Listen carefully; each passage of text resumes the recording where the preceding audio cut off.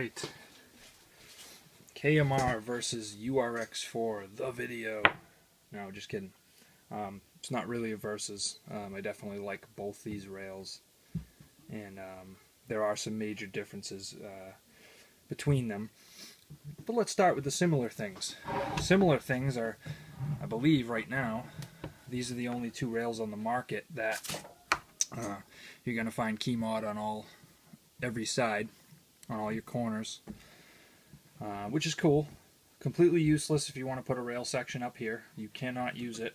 It'll fit, but it'll just go there. So if you plan on putting a rail section here, then mounting a light on it, shit ain't gonna happen. So every other spot is useful. I'm not really utilizing them for anything, but if I need to, they are there. So it doesn't bother me in the bit that they're there and I'm not using them. I do like the fact that they're there. So the rails.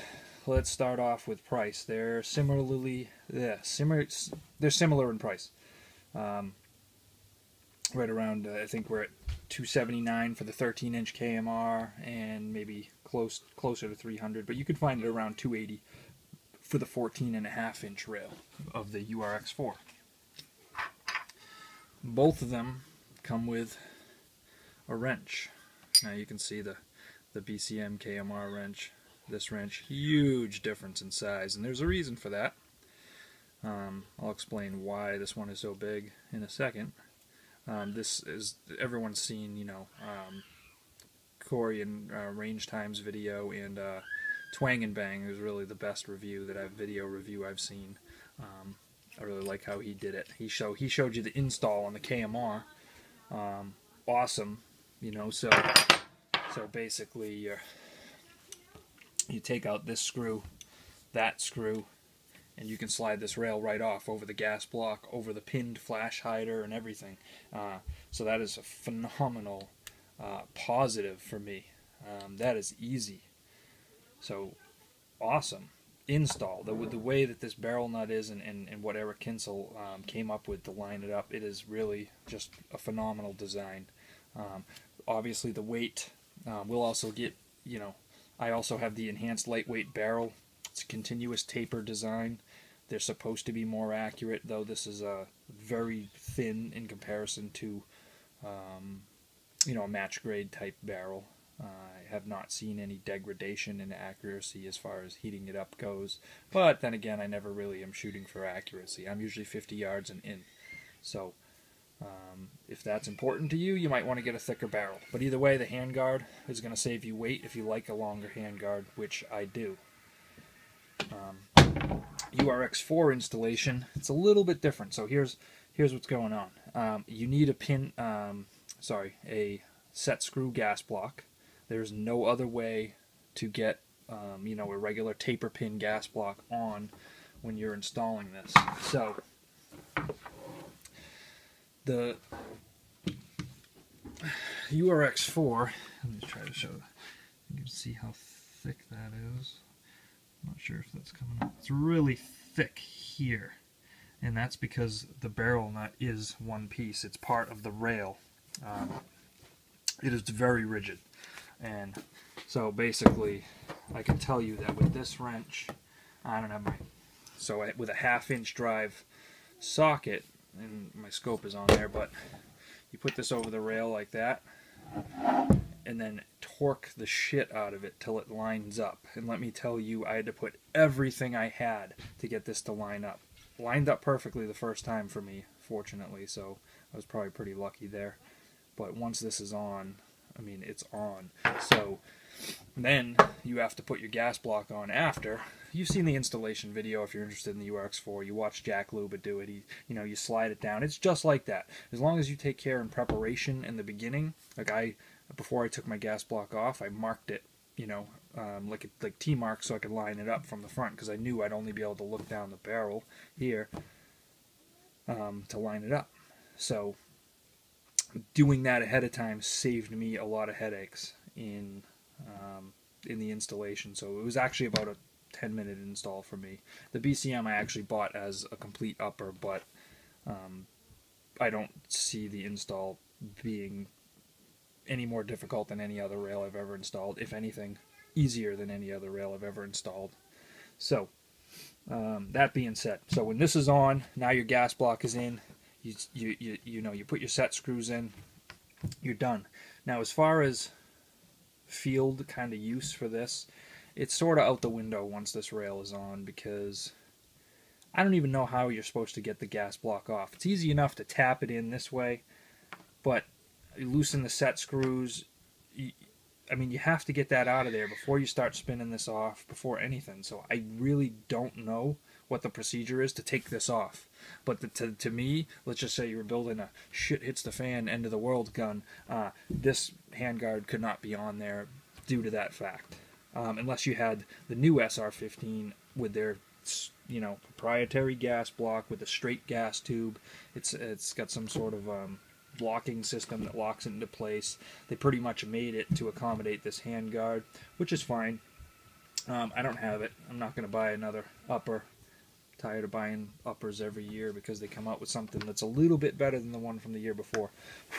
Everybody really does that, but Knights Armament are innovators, and this is a great rail. It's a great feel. I do like how it feels without the panels, but I like the panels as well. I did sand them down. It is a lightweight rail in comparison to many other rails on the market. Now, if you're going to compare it to the BCM rail or the Noveske NSR, they're going to win. But this one is definitely a thicker rail. I mean, you can just tell, just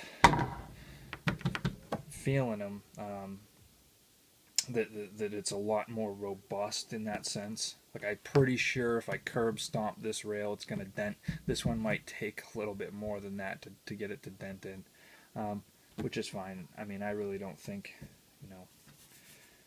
you have to be able to run it over with a truck for it to be a decent rail. And that's not what this is about anyways. So the feel of the rails, I have to say I prefer the thinner rail. Now, I'm not a huge man other than my belly, but this is a skinnier grip.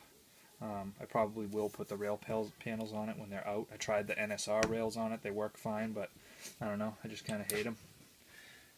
And this is still a thin grip, but it's a little heavier. It's a little fatter, but people are going to like this thing. This is a great rail, and actually it makes a perfect coyote gun for me, so I'm glad that, of course I'll shoot it how I shoot this one too, but I mean, for now I'm just using it like as a coyote gun. It's going to do me just fine for that. So I'm trying to think if I missed anything. I mean, this is normal aluminum. This is aluminum alloy bullshit. And everyone the saying that on the sharp edges the finish flakes off. I mean, who gives a shit, really? If you care about that, then,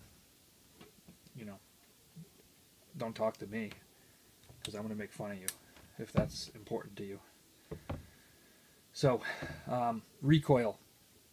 Having the lightweight barrel and having the bird cage, definitely I notice more recoil. Not saying I can't control it, and I'm not talking about muzzle climb. Even myself, sometimes when I think recoil, I'm thinking of, muzzle jump. So, I'm not talking about this. I'm talking about straight back into my shoulder. It definitely moves more than the BCM comp, a battle comp, a Griffin. Definitely can tell the difference more with this than with the SR15. So, it's a little heavier, handguard, barrel slightly thicker, though it is a lightweight barrel. It's in the middle. It's not a lightweight, it's a proprietary weight, shocking. Knights Armament with something proprietary. So, in having a slightly longer gas system, so this definitely recoils a little less. Which is good if you're laying down, shooting through a scope like I have been with it. That's fine.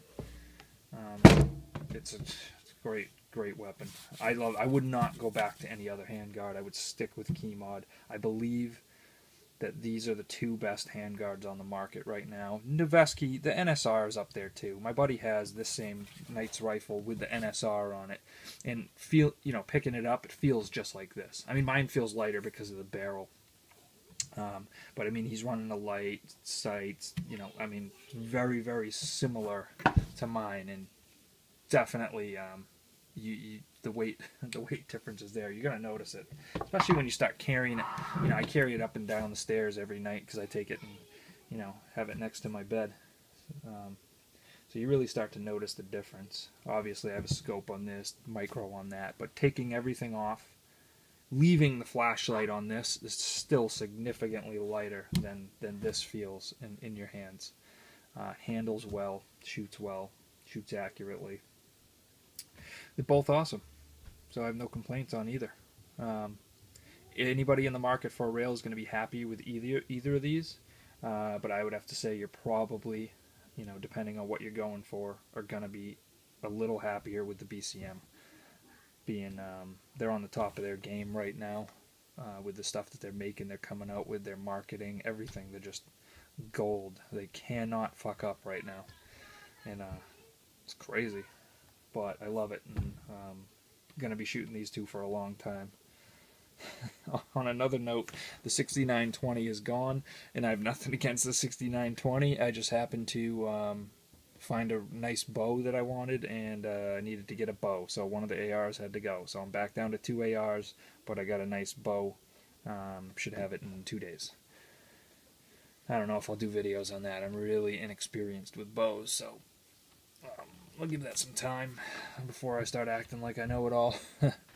Anyways, alright, so there it is. KMR versus URX. Both highly recommended, but I slightly recommend the KMR more for weight, installation, slightly cheaper price, and it's just fucking awesome. Alright, see you guys.